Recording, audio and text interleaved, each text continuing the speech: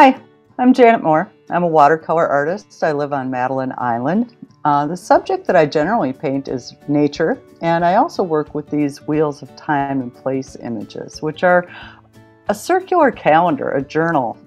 It's a way that you can record things that you observe in nature, but also it's a way to reflect on things that are happening within yourself and your world. The one that we're going to work with for this class is a love wheel. And I think of this as expressing the different qualities, the different ways that we nurture ourselves and feel love, and how that ripples out into the world. It's all interconnected. So the circle is an eternal symbol. There's no beginning, there's no end. It's a cycle. But it's also a way to think of this is a container, a structure that we can contain our vision, organize our vision, so that we can manifest that love into the world. So the center of the wheel that we're going to work with is for ourselves. Like, how do we love and nurture ourselves? Because if we don't love and nurture ourselves, we can't love and nurture others.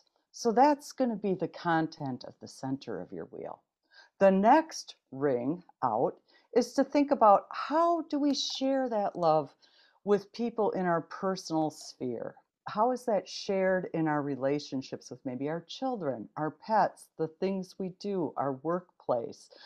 There's prompts on the wheel here that will get those thought processes going so that we can reflect on that and add images, words, whatever you want to do that express that. And then the third ring, rippling out from the center, is how do we express that universal love? How do we feel that? How do we connect with the divine? How do we think about our larger world, like the whole planet? Like, what do we experience? What would we like to see happen? What are we grateful for in this wheel? What are we grateful for that we have, that we love? And what would we like to manifest? So you can add images from anywhere. There's all sorts of ways to do this. It's not a strict art exercise. People do this with collages, with pictures.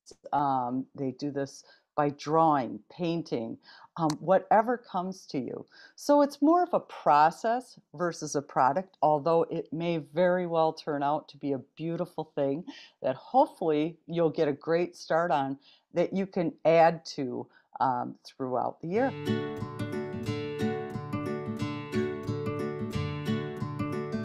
I hope you'll join me for the Virtual Valentines, and we can create some love together, and I will give you all the inspiration and guidance you need to get you on your way.